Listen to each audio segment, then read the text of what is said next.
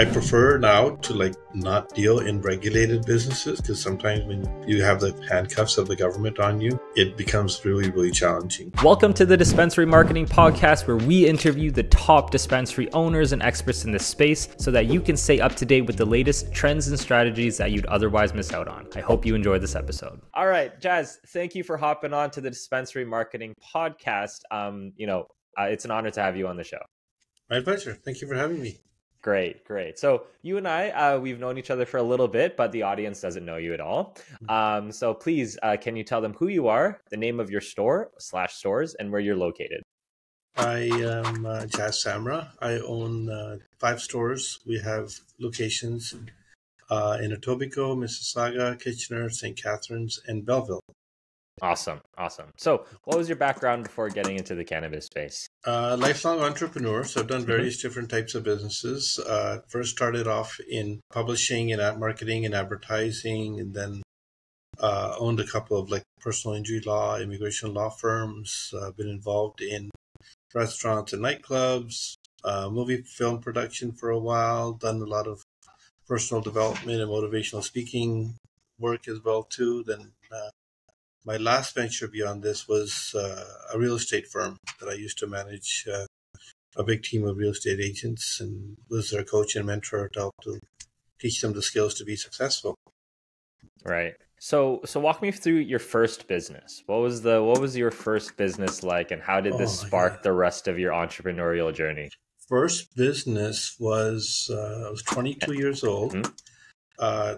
Originally, it didn't start off as a business idea or anything. I was studying in BC, and a friend of mine asked me for help. His name was Omar. He was very involved in his mosque there, and this is days before pre-internet and all that stuff. And he asked me to help him on a project that he was volunteering on, and basically what they were doing, they were creating like a Yellow Pages type of directory for the members that were part of the mosque. It was the businesses put in some ads to help pay for it, but they basically made a list of all the people. It used to be called the White Pages way back then. I don't know if they don't have it anymore, right? But it was just of who you are, your address, and your phone number, right? Right. So we just made a little booklet. It was about, I think, 80, 90 pages. It wasn't that big, but it was very well received. And then from that, we were like, hey, this is a good little project. Maybe we should do this for the bigger Indian community, per se. So yeah, we just invested, I think it was $23 at the time to print business cards. Nice. And just kind of turned it into a business. And we had no money, but we did have a little book to show as an example to people what we've done, and just told them we want to do it at a bigger level. And in the beginning, not many people thought we were going to be able to do it, because obviously you're just only 22-year-old kids, really, right? With no previous business experience or anything. So it was a challenge to get people to give us money in advance. So they would say, yeah, no problem. When the book comes out, I'll give you the money, but here's my ad kind of thing, right? So we figured out ways to make it work. But even in the beginning, I remember just printing out the invoices. You had to, I don't know if you're old enough to remember, but there used to be 3 or 4 sheets, carbon sheets.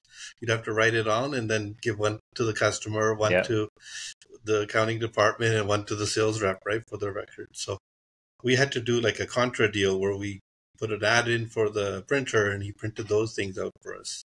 And that's how we kind of got the business started. But after the first year, it became very successful. It doubled in size the second year. And then we started another business out of it. It was a newspaper. People were like, hey, you have so many contacts with advertisers in our community. We don't have a newspaper.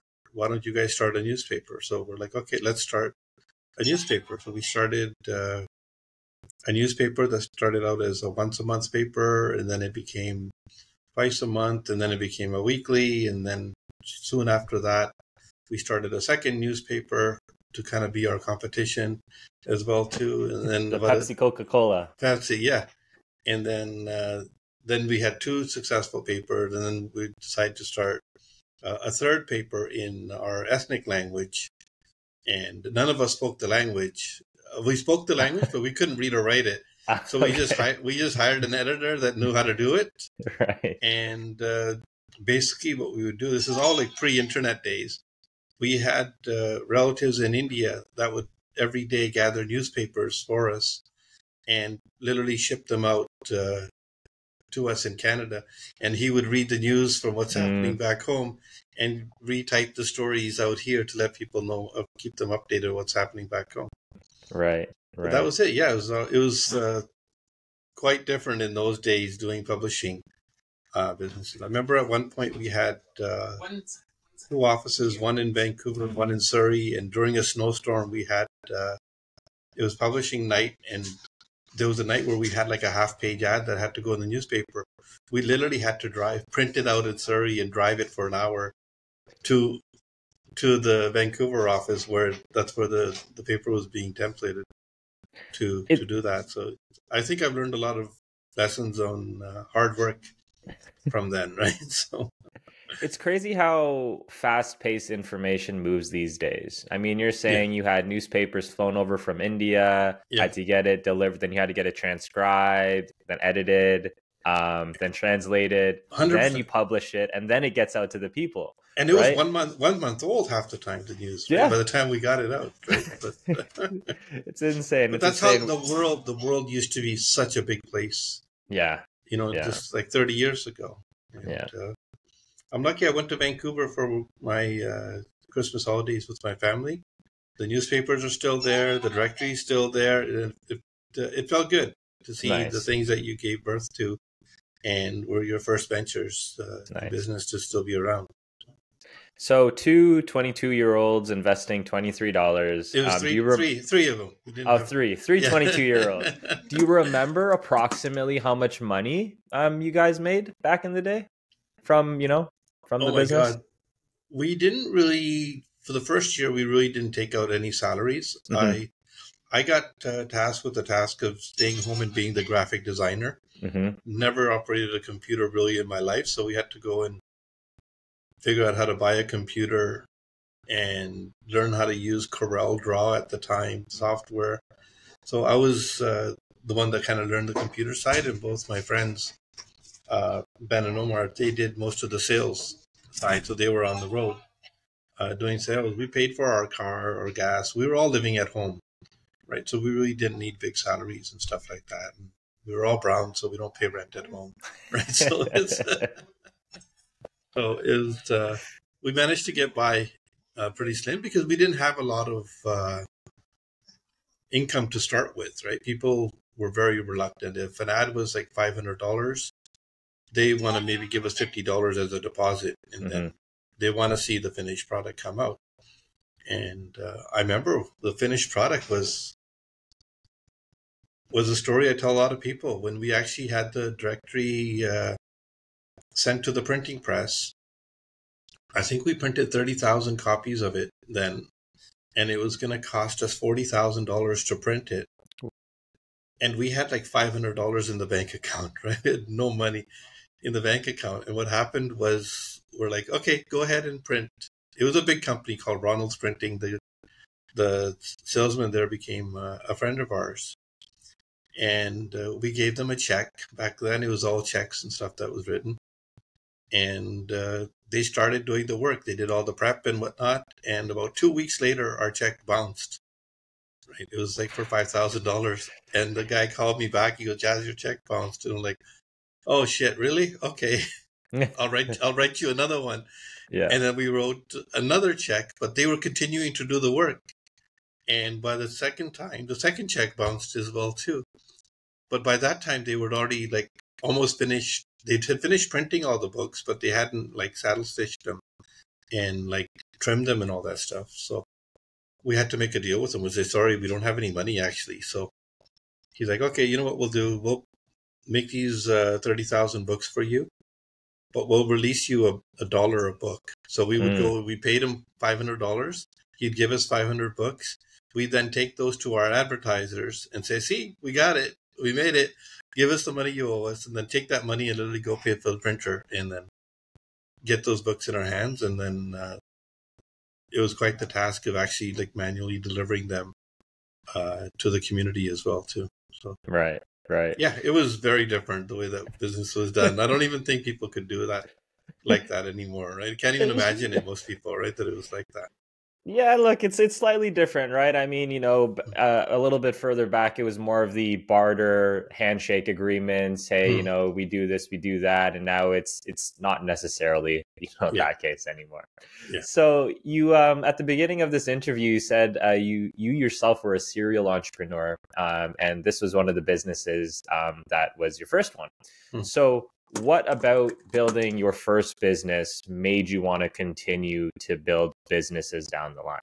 I think the good thing that happened to me was the business that I got involved in. We were dealing with other business people, right? So Hmm. we grew up like I was like 3, 4 years old when I came to Canada, but my parents are totally illiterate. Most of the people that came during that time have no education, so we had no role models. We're kind of like we were called like Generation Y or something, right? Just a confused generation on how to fit in into like Canadian culture and still be Right. tied to parents that don't even speak English here and are very much connected to what's happening back home and almost afraid to let their children out into Canadian culture because it's natural to have a fear of the unknown, right? So uh, we were lucky that I got to deal with people that own businesses. They could a little bit be little role models for us, and we would learn from them experiences. We would learn like who, what types of businesses do well, what makes somebody successful. I originally was on path to want to be a lawyer, but we dealt with a lot of lawyers in our directory. And after dealing with them, I was like, oh my God, there's no way I want to be a lawyer because I seen the way that their life is and what their offices are like and how much stress that they had and all this. And it was like, no, I don't think I want to do this as my career. And just learning to be really good at networking and building relationships. And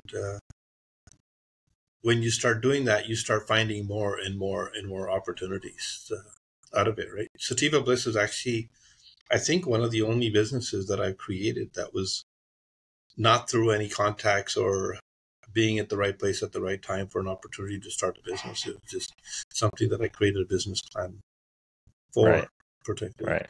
per se. But yeah, when you're in an industry where you get to know so many different people, we know politicians, we had newspapers, and a variety of different types of business entrepreneurs, opportunities kind of come your way, and then you kind of pursue them Mm-hmm, as mm-hmm. well too.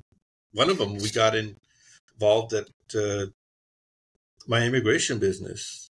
I had to do it because the people that were advertising with us were in debt to us by $30,000. They didn't pay for their advertising bill. And I was like, you know what? I'm going to help you guys and become a partner and get you out of this hole. At least hopefully I could get paid. But it was ended up Right. being one of the best businesses I started. Oh, there you I never go. would have done that unless they had advertised with us and were in the hole to us for that much money. And they just took me on as a partner. And we grew the business to amazing levels. Well, it's almost full circle, like when you went to the book when they were creating the book for you guys at the Yeah. beginning. You're like, hey, I don't have this money, but we have to sort something out. So you see how Yeah. that kind of comes full circle, right? 100%. Yeah. 100%. Yeah. So when it comes to on the dispensary side, right? You said you didn't open this up with or this was the first business you opened up without any connections or any networks or stuff like that, right? So what were some of the challenges that you had to face like in the startup period to kind of get things off the ground? Licensing wasn't that big of a challenge. Getting the Mm, license was relatively easy. The other challenges seemed to be getting the real estate. That wasn't that hard either because I had my real estate license and knew right. quite about real estate. But learning retail was a challenge. I had never done a retail business Mm, before. Obviously, learning cannabis was a challenge. I don't consume cannabis at all. And in my life, I think I'd only consumed it maybe 2 or 3 times, a puff here, a puff there, doing nothing about the plant, right? It was actually CBD that kind of turned me into this industry and started looking at it. But yeah, I quickly learned and built a good network of friends that have done this before. And we kind of work together, support each other. And I'm a constant learner, always learning all the time. And a lot of the skills that I had learned in my previous businesses, I was able to bring to this business. It's personal development. I was a sales coach. I was helping teams grow, all these types of things, customer service. I think customer service applies in any industry, regardless of the type of business you're in. So, right. yeah. So on that side, then, what would you say are the keys to running a successful dispensary? Oh my God, there's so many keys, but there's so many things that are out of your control that determine whether it's going to be successful or not. Right? I think ultimately your location is your biggest factor. You could be a not so great operator, even I know some horrible operators, but they have amazing location and there's high foot traffic and people are just walking into the stores and buying stuff. And then you could have a great operator. And I don't want to say I'm a great operator. I know lots of people that are better than me and they have multiple locations, but every single location performs drastically differently. Even though it's the same systems, the same operations, everything in place, it's because that location made the difference, right? So location is your number one thing. You could be the best operator in the world, but if your location is not good, you are not going to see those results because cannabis kind of turned into a convenience store type of model where people tend to go to one of the 3 or 4 dispensaries that happen to be within a kilometer or two of their house is the one that they tend to frequent the most. Right. So that's one of the things that I find difficult about this industry from a retail perspective is you can't really go out and get business. You're like, a lot of times you're sitting for customers to come into your store. Whereas I've always done business where I can go out and get it. Like real estate, you go out and you find your clients. Immigration, you go out and get the business. This is like you're waiting for them to come to you. So I've never been in that type of industry before. And I find that to be one of the biggest challenges of it. Right. So on the side of now getting people to come in through the door, right? Exactly what you mentioned. Location plays a massive part. How you treat your customers, making sure they keep on coming back, making sure you have good quality product, making sure your pricing is aligned with the competition, so on and so forth. What would you say are like your main pillars of marketing to get people in through the door who might not even know you exist in the first place? Well, we actually just took our window coverings down in our store, so that made a difference. Yeah, right? There's people that actually started coming in that were afraid to come into the stores before because they were worried about what's behind these dark windows. So that helped. There are lots of people that are shopping online nowadays, just through the mobile phones. I think it's important to have a good menu that reflects the community that you're in. You can't just say, hey, I want to be the craft guy that carries high-end product. But if your demographics in that, 1 or 2 square kilometers does not match that, then I don't think that's the right menu for that market. So, yeah, you do have to pick and choose the types of business and model that you want to have based on your market. Like Louis Vuitton's not going to open a store in my plaza over here, right? They're going to go to Yorkville and do it there, right? So I have to cater to my customers in the neighborhood, right? To try to deliver them the products that they would be looking for and be able to afford. And then after that, it's just customer service. And one of the important things that I taught my staff with customer service is I give them special courses on how to be a good listener. I think listening is one of the most important skills that somebody can learn when they want to be good at customer service. And the second one, which is a really simple thing, but not many people pay attention to it, is I taught them how to remember our customers' names. And that was really important. And when a customer walks into our store, the moment they walk in, the staff will yell their name from afar. It makes the customer feel good, and it makes them feel like that they belong in the store and are welcome here. I got that from that TV show Cheers, right? When I think the theme song is "You want to go where everybody knows your name," right? So Yeah. Makes you feel welcome and comfortable, right? So I think that was the key for us. That reminds me of one step further when Starbucks, they always asked for people's names, right? They're like, what's your name? What's your name? And that was the big thing in retail. But the next step to that is knowing their names ahead of time and 100%. saying, hey, John, how's it going? How was, your birthday last week or whatever it is, right? Yeah. It does make a difference because it's more of a friendly environment, right? You call friends by their names, right? Yeah. So, and then our name is like the word we're most used to hearing. Exactly. All our life, right? So yeah. And it makes them feel like, hey, I'm important to these people. They actually gave a shit and remembered my name. Right? And not many people do that. There's a line in the book, How to Win Friends and Influence People. And I think one of the first sentences was, a person's name is their favorite name in the English language or, whatever language it is, right? It's their favorite word. Yeah. Their name, everyone's name is usually their favorite word in their their language. Yeah.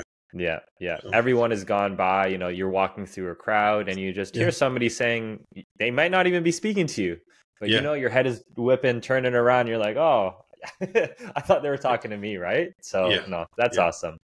Yeah. I know that this is I'm not sure if it's a bigger topic in the States, but it seems to be. A lot of things that's going on in the States, they're having to deal with shrinking profit margins due to competition, due to taxation, and all those different things. Are you experiencing the same with your stores, with more and more people popping up? You might have alluded to it previously, mentioning that the dispensaries are now kind of turning into the convenience store, a model where, people are just going to the one that's most convenient to them. Are you experiencing those same things yourself? 100%. Yeah. I think the way the government kind of rolled out our cannabis stores here in Ontario, you can't blame them. They never had the foresight to see how things were going to turn out. But honestly, that the way that they rolled out the lottery in the beginning, and only 25 stores were allowed to open, and then another lottery after that. There's a lot of people that got into this industry because it looked like an easy business to do. You're buying from the government and you're selling to customers, right? It's like a liquor store kind of concept, right? They're not hard businesses to run. And all of a sudden, like, the lottery stores open and you're seeing lineups, hour-long lineups of customers trying to get into these stores, and the newspapers and media are publishing sales numbers of $50,000-$60,000 a day in sales that these stores are doing.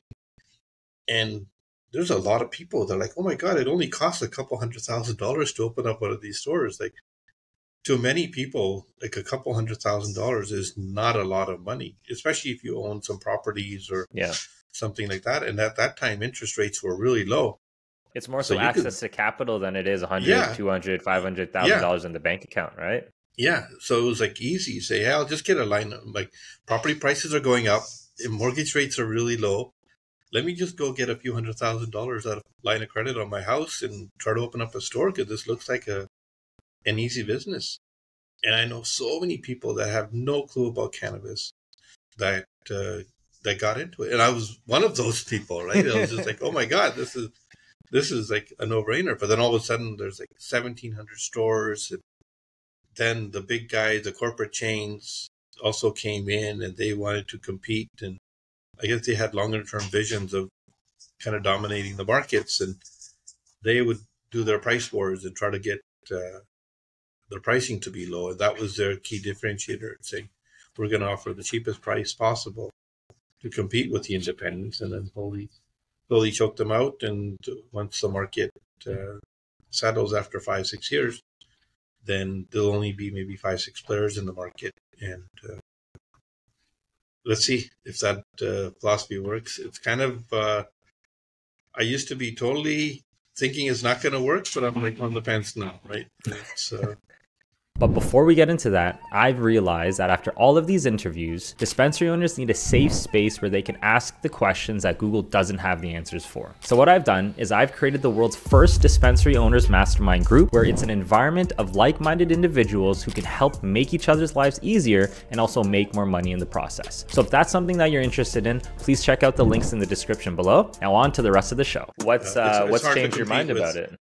It's hard to compete with big chains that have a lot of money, that can afford to lose money for year after year, especially if they're a public company. They just keep going to get their money, and then they also have access to the data fees. Because they have so much buying power, they're able to kind of, I don't think extorting it from LPs is the right word for it, but like force them to pay them to sell their products, right?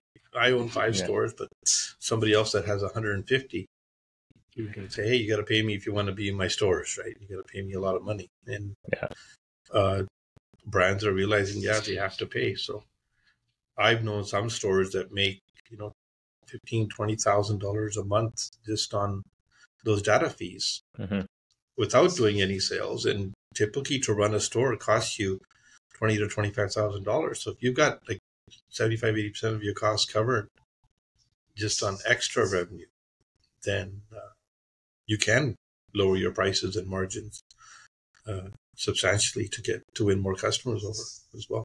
So that becomes a challenge for the independents, that they don't have that ability to do that type of stuff.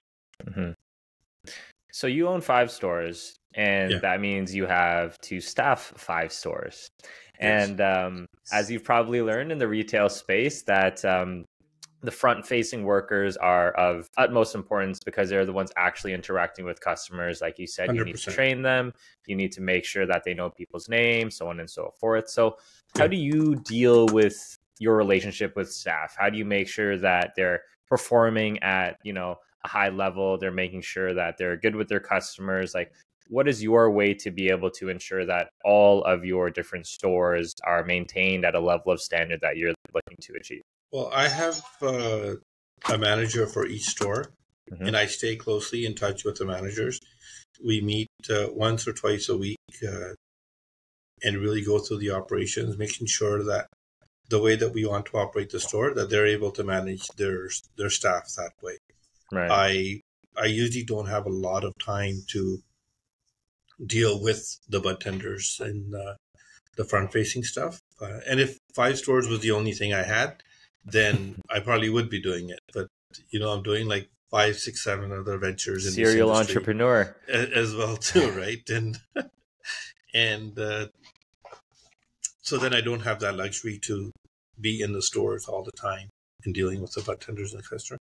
I do come to my Etobicoke and Mississauga stores the most, just because they happen to be like 20 minutes away from where I live. So sometimes instead of working from home, I'll just go to the store and work. Like today, I'm at the Etobicoke store. I'll just kind of hang out here. And even though I'm doing my work, my ears are still in the store, paying attention to how conversations are being had and whatnot. If I notice something that could be done better, I will go and do a little coaching to the bartender and say, hey, you know what, next time this happens, use this words and this language instead of the way that you said it, and it might have been a better experience. Right. Because sometimes they don't know, right? They're like, most of them are 19, 20, 21, 22 years old, right? So they are where I was when I started my first entrepreneurial journey, right? And I don't mind sharing some of the life lessons I've learned with them as well too. Well, the incentives are completely different, right? You're the 19, 20-year-old. You're like, hey, in 2 years, I'm going to be a millionaire. Like it's those sorts of thoughts. It's like, I'm going to achieve X, right? And I think that's great, right? But a lot of times... I didn't grow up in that society. You're right. It was so weird. When we were 20 years old, we never had the thought. I didn't even think I could be a millionaire. But now, and we know, like, to be one takes a lot of work. Like, you got a lot. But nowadays, the generation is more like, here, invest $20 and it'll turn into $1 million. by buying this cryptocurrency or something like that, right? There's much more of a get rich quick type of mentality than the way it used to be, where you got to like work hard and Right. save money, and then you'll become a millionaire, right?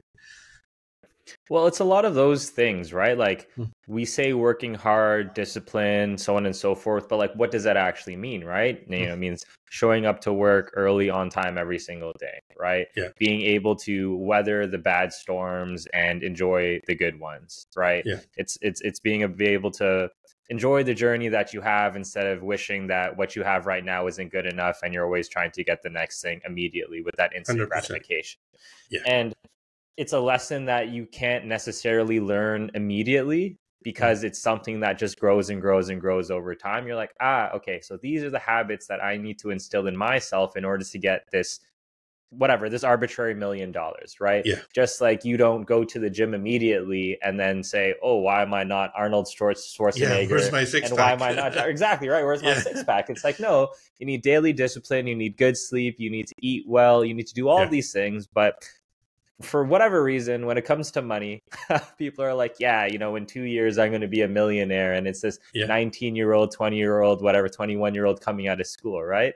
And I'm not to say I didn't fall victim to that. I think they see that though, right? It's because the world is small and social media plays a big part of it. And everyone's kind of showing a fake lifestyle, right? They'll rent a house or just like go into an empty house that they don't even own and pretend like they own it. And we are, social media makes you jealous and want to keep up with the Joneses type of thing, right? And it's kind of can become toxic, and it's created these mentalities in people. Right? Yeah. Well, because look, like our world is the perception of what we see around us, like, you know, literally in front of us, right? You know, I see you, you see me, so on and so forth. We don't see the person 5 blocks down the street doing whatever they're doing with their life. But all of a sudden with, you know, we have these phones and social media, now we're seeing the 21-year-olds with the Lamborghinis and the Ferraris and the massive mansions, not knowing any context. Maybe it's their rich friends, right? Maybe they're renting it, exactly what you said. And then all of a sudden, you start associating yourself with these people that you see on social media, and it's like, I want that. I want these things. So it's tricky. Look, I think for as difficult things are back in the day, it's just a different type of difficult now. You know, you're trying to keep up. There's a lot of comparison. There's social media. There's a lot more anxieties in the world. We were talking about it earlier about the speed at which things move at, right? You know, it takes a month to kind of get the information from one side of the world to another. Now it's instantaneous, right? You know exactly what happens at that time.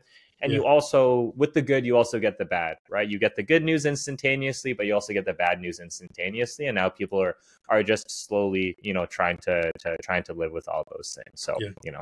And I think people's attention span has gone down substantially. So they don't have the ability to actually go deep and actually try to learn anything. It's all just headlines and snippets and little tags, right? And they think they can get the news by watching something on TikTok for 8 seconds and they understand what's going on, right? That's not how things work. Right? What's worse is they then execute on the thing that they learned for 8 seconds. They're like, oh yeah, that makes sense. I'm just going to, you know, my world is now shaped by this 8 seconds, right? There's no nuance. There's no context. You don't even know who's saying it on the other side, right? So, you know, absolutely crazy. I've had this conversation with people that, like I love studying world history and politics and follow the news. Just about the Israel-Gaza war. And they have all these strong opinions and this and that. And I would just ask them, do you even know where it is in the world? Can you tell me, like, describe to me whereabouts it is? Right. They don't even know where these countries are, right? But, and they're absolutely outraged. Outraged. It's like outraged. It's crazy. So, there's... Yeah, look, this could be, remember the first question I asked before at the beginning of the conversation? We could definitely go there, but no, we can save that. But, you know, kind of bringing it back on the cannabis space. So opportunity, that's where people go, right? You know, you're talking about people making $50,000, $60,000 in a day, being able to raise a couple $100,000, especially with the low interest rates, it was pretty easy. And now we're seeing a lot of growing competition with one, the people who had access to capital, and two, the people who had even more access to capital with really, really deep pockets, right? Yeah. So what are you doing, or what are you trying to do to kind of help shield yourself from, all of this kind of competition coming into the space? I'm lucky that I have the benefit of having like 5. And me, when you have 5, if you get lucky, you get 1 or 2 good ones, and then you get a couple of donkeys as well too, right? So Yeah. everybody kind of has that, and then the 1 or 2 good ones can help kind of support the other ones. Right now, most retailers are kind of like in a survival type of mode, saying if we survive the next year, hopefully after next year, there'll be 200, 300, 400 stores that shut down.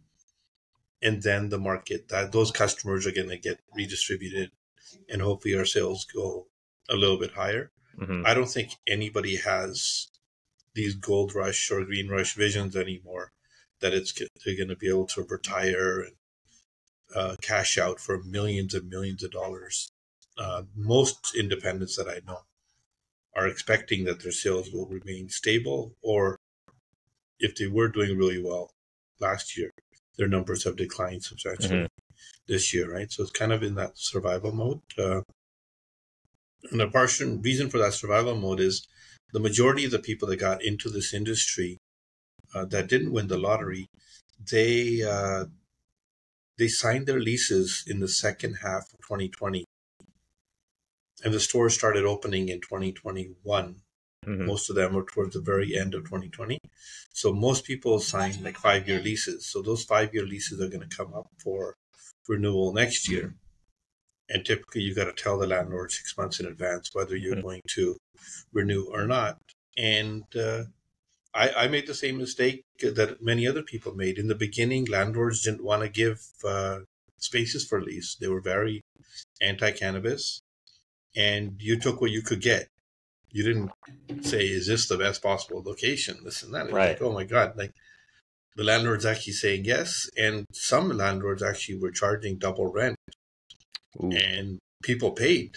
I have lots of friends that are paying double the market rent, all because they had seen another guy making $30,000, $40,000 a day. And they're like, oh, I don't care if my rent is $5,000 or $10,000. If I'm going to make $20,000 a day, it doesn't matter, right? I'll pay it. But then that's not how things panned out.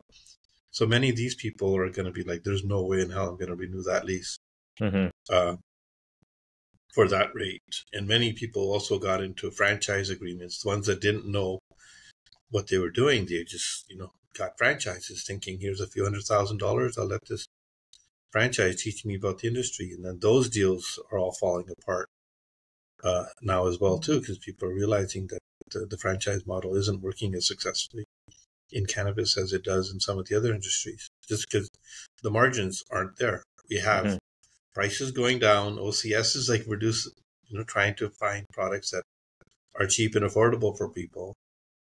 And rents are going up, minimum wage is going up. So you have all your expenses going up on one way and prices are going down, and there's more and more stores. So like it's going to be a little bit of a mess for a little bit, I think. Right. So where do you see the future of the cannabis industry heading? From what perspective? Retail or LP or? Honestly, just overall, right? So in terms of retail is a good one. You retail, alluded to a lot of this stuff earlier. I see consolidation happening. People have been saying it for a few years, and I was new to retail, so I didn't think it was going to be possible, but I see consolidation happening. I see a lot of stores closing down, and I was just actually having this conversation with a friend the other day, and he asked me, he goes, in which other industry are there strong independents out there at a retail level? And honestly, I couldn't name any industries. They're like, why would it be any different for cannabis? So eventually there might be, 5, 6, 7 big chains that have like 80 to 90% of the stores. And then you'll get the odd good store that has an independent here and there, right? So I think it'll probably play out like that. Right. It just grew too fast, right? The market just like when it skyrockets, it has to come down and then kind of stabilize afterwards, right? And a lot of these people that weren't in it, that were only in it for the money, and it was just a couple $100,000, they'd be like, you know what? Like, I gave it a shot, 5 years. Either I made some money, maybe they got their money out already. Then it's like, it's not worth the headache. It's not worth it to run a store to make a couple $1,000, especially if I've got another business on the side that is taking attention away from. Then I might as well just shut it down and do that business, because they weren't really emotionally attached to the industry or had the passion for it anyway. It was just a business opportunity to throw in some money at it, right? So. Yeah, it's interesting because similarly on the level of kind of like the get rich quick thing, not saying that opening up a dispensary was a get rich quick thing, but it was an opportunity that I think a lot of people saw that they thought they could, make a lot of money from, right? Yeah. And nobody knew. Nobody knew what would happen in the future, but now we'll see, like you said, things go up, things go down, and then it'll probably normalize in the middle somewhat, right? The better operators that are running a profitable business, or at least able to survive in, now they're tougher times, are now going to start to excel should the market kind of creep back up. Yeah. So, overall, that's the case. I would say I'm overall optimistic, right? At the end of the day, I think overall the industry will grow. Yes. Like overall, the industry is definitely going to grow. I think there will be a lot of collateral damage along the way for it, right? And people may have to restructure their stores. Maybe you can operate as an independent. Maybe 50, 60 independents get together and create their own chain as well too, and then have the advantages of being a bigger chain, right? 100%. So, yeah, many different things can still happen, but overall, I think the industry is here to stay. I think there's lots of room for growth in the industry as well too, from a consumer side as well. And hopefully, if the government understands some of these challenges that exist now, if they can maybe make some changes to the regulations to kind of give people a fair chance, right? One simple thing could have been you can't have a dispensary beside each other. Like one store has to be, minimum 500 or 1,000 meters away from another store, right? That would have kind of created a little bit of a safety net. But you go downtown Toronto and there's 6 stores side by side, right? It's not. You don't need to be a rocket scientist to know that they all can't survive, especially if they're all buying the same products from the same source, right? It'd be different if there were maybe a clothing store and somebody can say we're children's clothing, we're women's clothing, we're men's clothing, we're streetwear, we're formal wear. You can totally differentiate it that way. But cannabis is a little bit unique that way. It's not like I can grow my own weed and sell it in my own store. That product is not available anywhere else either. That could be something that could be unique. Is this store has unique weed because they grow their own, and now I'll go out of my way to go to this place because I like their products. Right? So, but we're not there yet. Who knows? Maybe we'll be one day. Soon. I think when you take a look at this industry in comparison to just literally any other retail, right? Whether it's the wine or the beers or tobacco or clothes or just literally anything, right? Still babies, right? Yeah. There is no differentiation. It's still more so commodity, and the market, needs to kind of mature. The buyers will also mature. The stigma, even more so, will be decreased. So overall, again, I'm optimistic, but like you said, there will be collateral damage in terms of, what's going to happen with some of the retail stores. But I would say this is very much not even part one, but the prequel of kind of what the future of the cannabis industry is, going to look like, So what advice would you give yourself if you were to start all over again? In this industry? In this industry. Oh, if I knew. They always say if you know what you knew then, back what you know now. Yeah, hindsight's 2020. I wouldn't have got in. Interesting. No, definitely would not. It would have stayed in real estate and not got in. Right? Would you say you fell victim to shiny object syndrome? Yeah. Yeah? Yeah. Now... And that happens to a lot of people in every industry, right? Right. Yeah. So it's almost like now we're stuck in it. So you got to make the best of what it is. And that's why I have so many different ventures within 100%. The industry. So to figure out, okay, I got a big hole over here. Maybe I can cover it from from over here, or like try to solve different problems and find success that way rather than just this one thing and all my eggs are in this one basket now. Right? So, Right. yeah. How would one figure out whether something is shiny object syndrome or whether it's actually time to move on to the next thing? Because, you know, you have started a bunch of different businesses, a bunch of different ventures.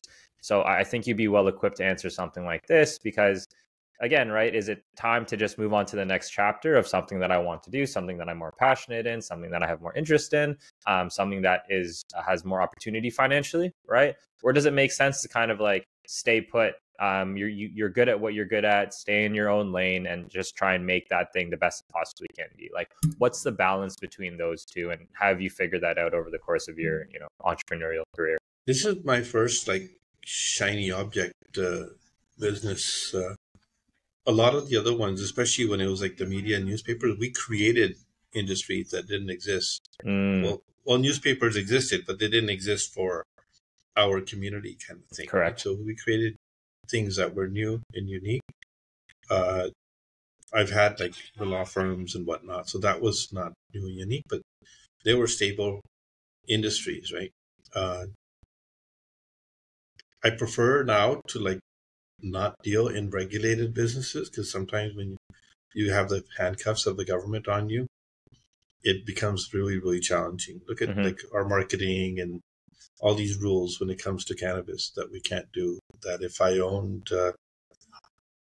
any other type of store, if I owned a cell phone shop or perfume shops or something like that, I could do literally whatever I wanted to do, right? And if my marketing skills were strong, I could really grow that business quite a bit, right? Whereas you don't have that same opportunity here for it.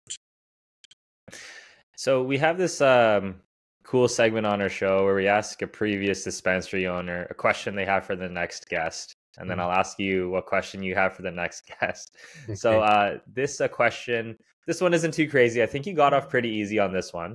This one's from Aram Stoney from Big Sur Botanicals. He's out in California.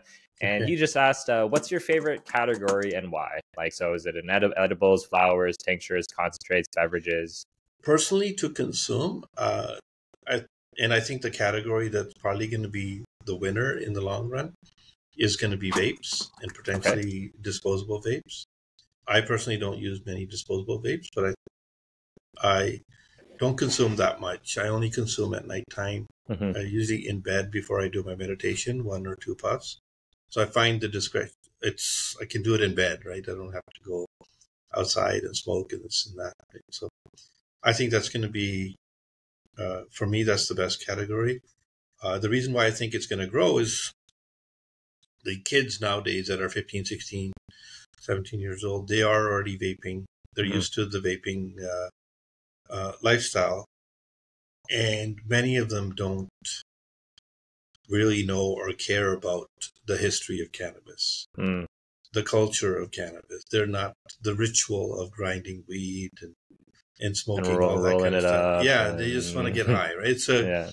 It's a convenient way to get high for them, right? So, and I think that's why they'll intend to go with stuff that they're comfortable and used to doing, and it's discreet. They can take it to school and like go to the washroom and have a puff, and nobody will know, right?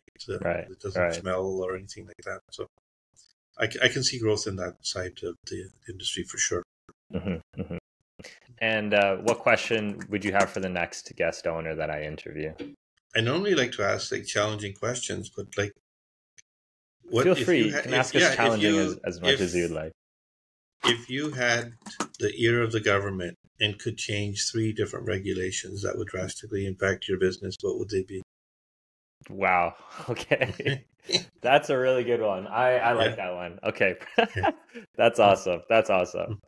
And lastly, where can people find you if they want to get in touch? So Jazz Samra on LinkedIn. My stores are called Sativa Bliss, and I've got a new brand coming out called Astro Boys. It's been all over the media there as well too. So yeah, I'm not hard to find. Just type in Jazz Samra on Google, and I'll be there. But LinkedIn is where a lot of people that don't know me personally contact me, and I'm very easy to get in touch with. Awesome. Well, Jazz, thank you so much for hopping on this episode of the Dispensary Marketing Podcast. I'm your host, Brandon Kwan, and I'll talk to you guys on the next one. See you guys later. All right. Take care. Thank you for listening to this episode of the Dispensary Marketing Podcast. My name's Brandon Kwan, and I'm the founder of Cannabis Marketing, the #1 marketing agency of choice for dispensaries, both in the United States and in Canada. If you ever want to get in touch with me about any marketing strategies, tips, and tricks, I can definitely help you. Just go visit our website at cannabudmarketing.com. That's CANNABUD marketing.com, or just check the links in the description below. Until next time, talk to you later. Bye.